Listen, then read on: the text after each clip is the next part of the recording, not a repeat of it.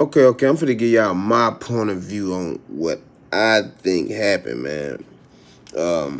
First of all, let's say the dude who called Perkio out, the camera guy, man, he clout chasing. He really used him to come out to get 6ix9ine to, go through with the plan, because it's gonna run his views up.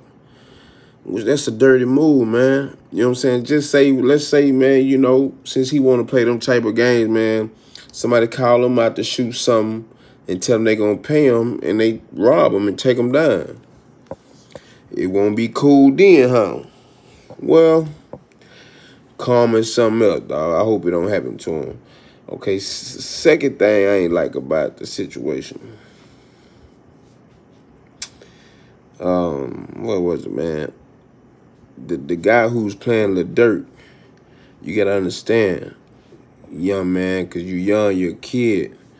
You getting out here into something because you look like a celebrity, and you think the only thing come with it is the glamour, the money, the girls, the living. You can fuck on this girl, do this here. Man, look, man, check this out. Free game. You putting yourself in a situation, man, where the good and the bad will come from. If you want to be like Durk, you think just because you just see Durk with all that money and he living good, he ain't got no problems, well, get ready, man. That's just one of the issues, man. You going to have problems. You want to live that life, that's what you going to get. So, accept that. You know what I'm saying? Don't just think you're going to get money and fuck on these girls and play the little kid game and nah, man, looking innocent. Like hey man, ain't nobody gonna feel sorry for you because you took that role.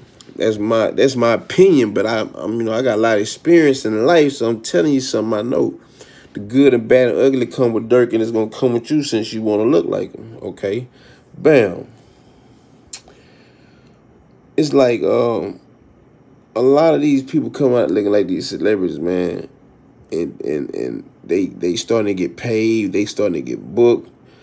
And it's starting to be a trend now, man. You know what I mean? But I want to tell you something, man. You want to get yourself in a situation where if you want to do this, make money and take care of your business and get out the way. It's the only thing I can tell you, man, because it's going to be some bad days into being who Durk is. You know what I'm saying? And you think Durk going to come save you?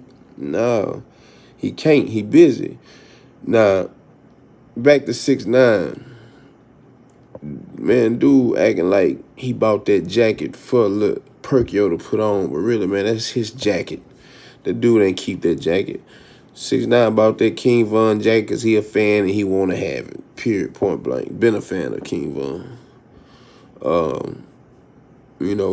If you can run up on that little, it's like bullying, man.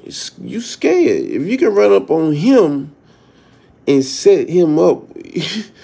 You can check out when Durk got a show and go run up on that man and see if you get away like that, bro. You're not. Stop playing like you tough in these interviews, man. You're not pressing on nobody on no real time like that, man. I want to know y'all opinions, man. Share a like and leave a comment telling me what you think. I'm out, man.